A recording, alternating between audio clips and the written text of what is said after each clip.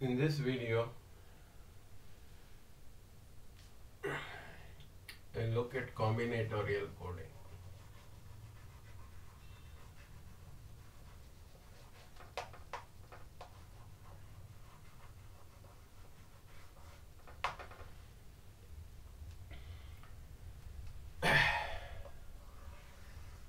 This as a means for obtaining excellent data compression and also as a means for hashing for table lookup.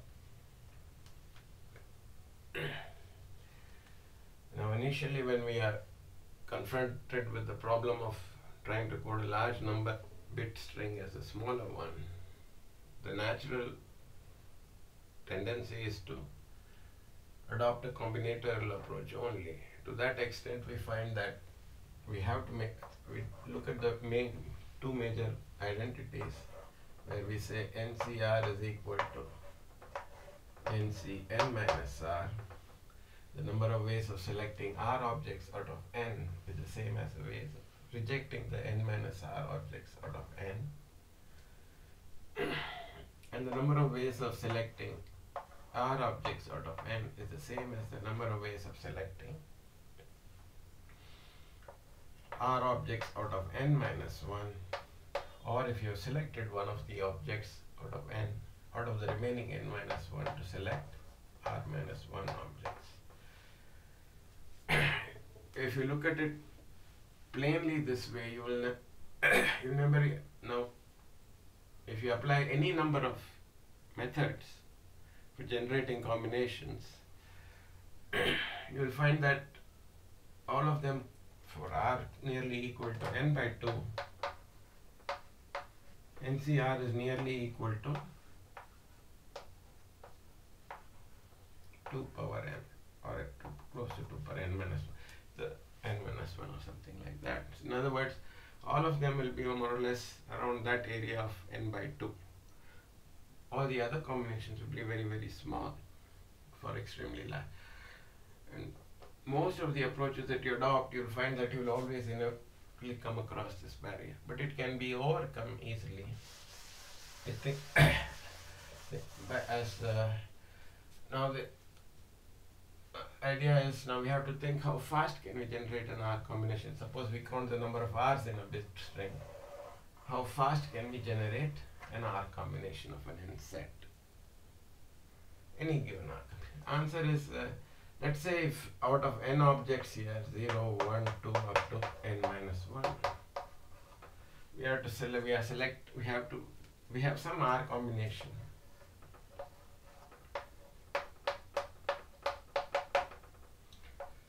Okay, some R combination, A, B.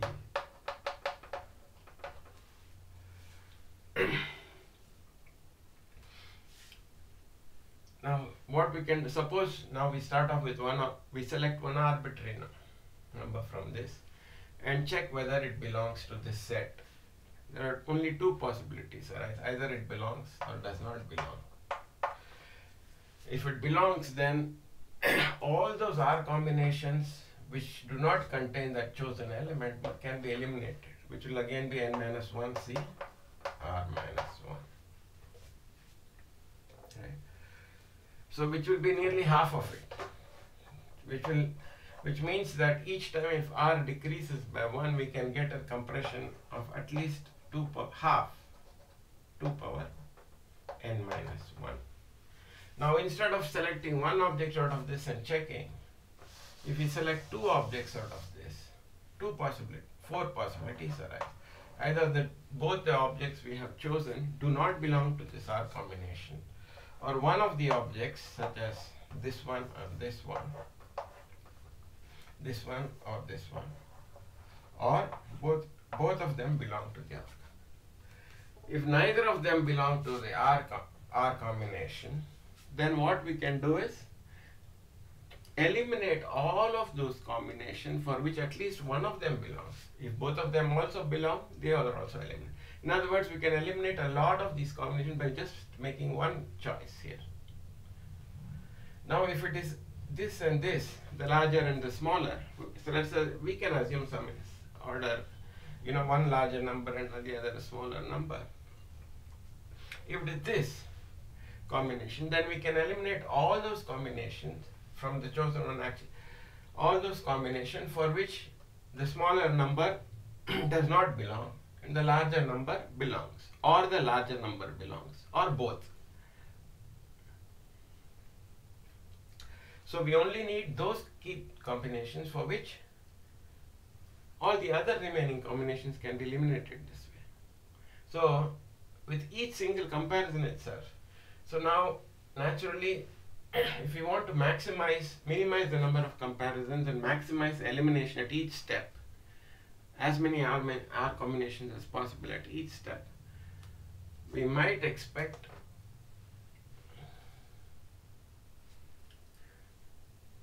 a slightly the larger value we take, somewhere between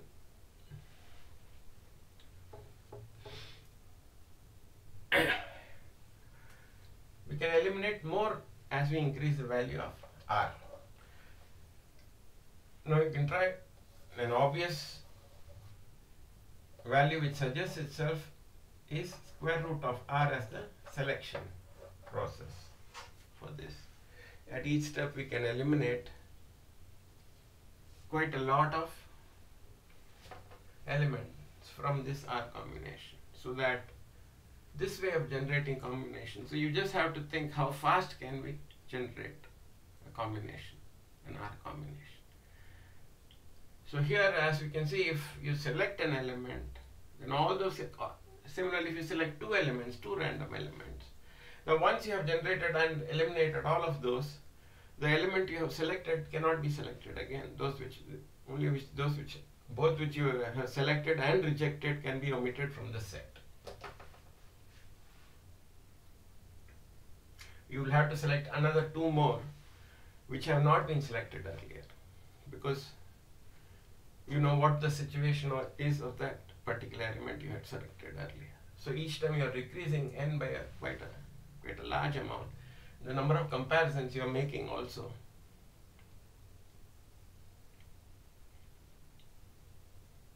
will be fewer.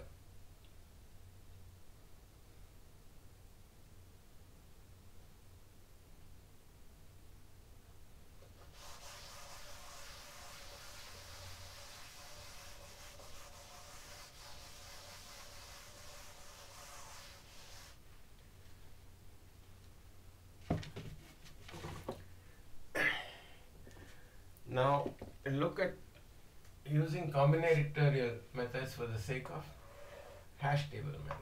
Basically, here you are given a key which you have to write a hash function. And look at the unordered hash function. The number of collisions is few. Usually we get close to 50% because NC n by 2 is maximum for n equal to n by 2. So half the remainders of what you take, only about half of them will be chosen at any time. The other half chances of them being chosen very, very remote. So it's more or less impossible to break this barrier. Now what happens is, we have a large number here. If you take the remainder, you're only considering this part, the rest of it you're omitting. If you try to sort of jumble it up and then take the mod again, here what you can do is, rather than try and jumble it up, what happens is only half the remainders are chosen for different values of this quotient, the other half are colliding with these remainders. That's what's happening there. So what you have to do is, for depending on the quotient, you can select a subset of S. That is, if you take SC S minus n, now SCn is equal to SC S minus n, we know, right? So what happens is, for different values of the quotient,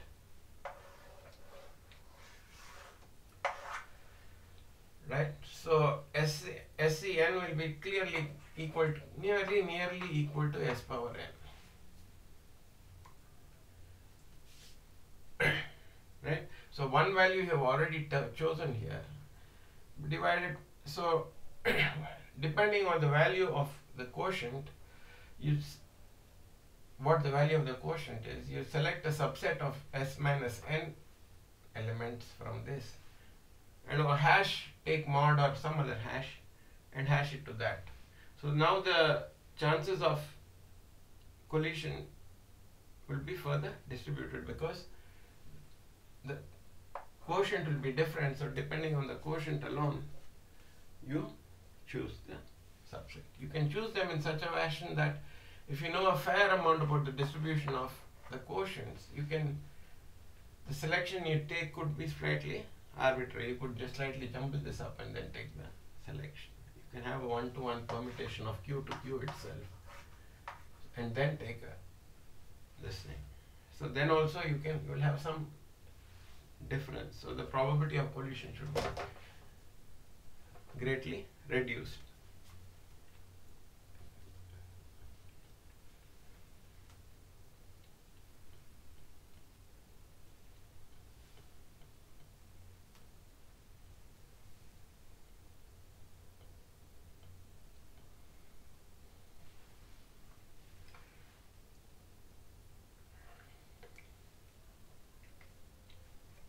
This is another way of doing it. Now we can also do a similar one for ordered hashing as well. There again we can use permutations instead. If you have a table of size S, it's a sort of combining the two approaches of synonym chaining as well as rehashing. There are two main collision resolution techniques as we know in hashing. One is the rehashing, which is the number of probes that you rehash to, number of times you retry to hash. As the table gets filled up, the chances of you hitting a open location decreases very fast, even in rehashing, getting close to 90, 98, 90% in say a logarithmic lookup number of rehashes if you fix it at that, so that you at least match a tree's performance. The chances you will find, even if you come up with slightly good ideas for that, you will hit a certain ceiling there, and even 1% of a slightly 1,000 is still quite unused areas there. So here you can combine both of these. Suppose you have a value S, both the strategies of rehashing and chaining. Now here what you do is you take up, it's very simple, you select square root of S as the table size, then you maintain the rehash number, previous rehash position, and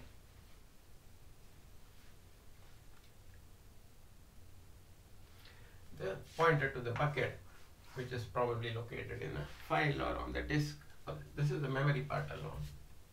So for each element in the table consists of this record or tuple or this set of elements, these values. So so you can just start off initially with one of those. When the bucket gets filled up, you can increase the rehash number here and choose the second table of say size square root of S.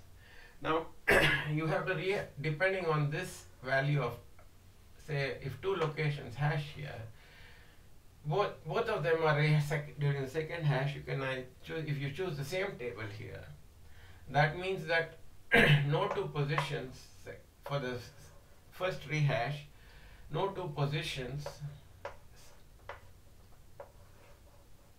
different positions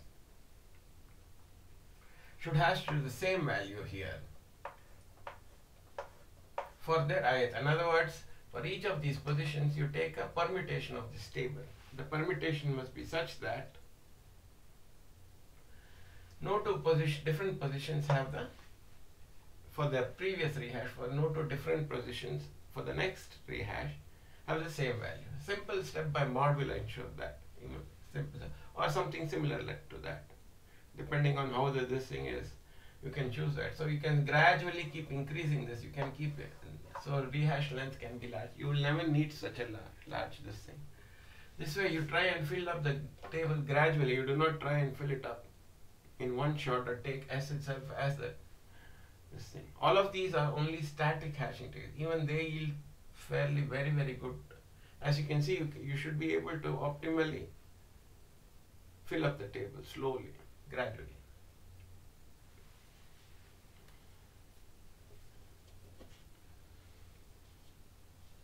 So the use of combinations can be used for filling up hash as well as for coding it. So generating combinations, the key idea is to always see the consequence of you making a selection or a rejection allows you to eliminate. That's the main thing that you have to bear in mind. If you try to apply the method by means of those identities alone, well, what the identity says, the first one is what is consequential, as we can see, NCR is equal to. In other words, if we select an element or in a particular subset based on what are in it and what are not in it, you can eliminate a huge amount of. And if you select